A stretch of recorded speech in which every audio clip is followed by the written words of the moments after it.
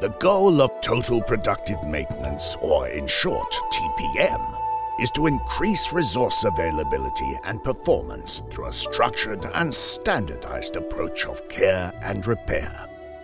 TPM should be applied when products or services are dependent on specialized equipment and people, just like routinely servicing your car or exercising for your health.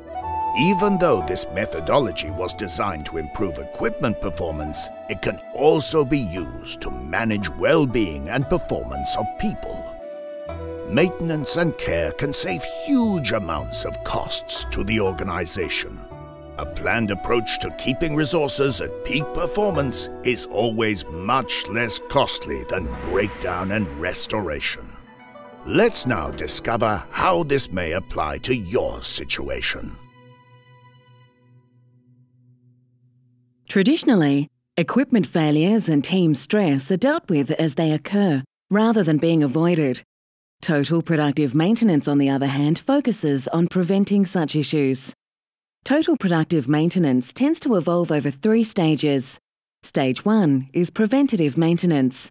Stage 2 is predictive maintenance. And Stage 3, which is the most advanced stage, is called proactive maintenance. I hope you found this information useful. To learn more about this topic, enroll into this module or the course through our website www.vativeacademy.com.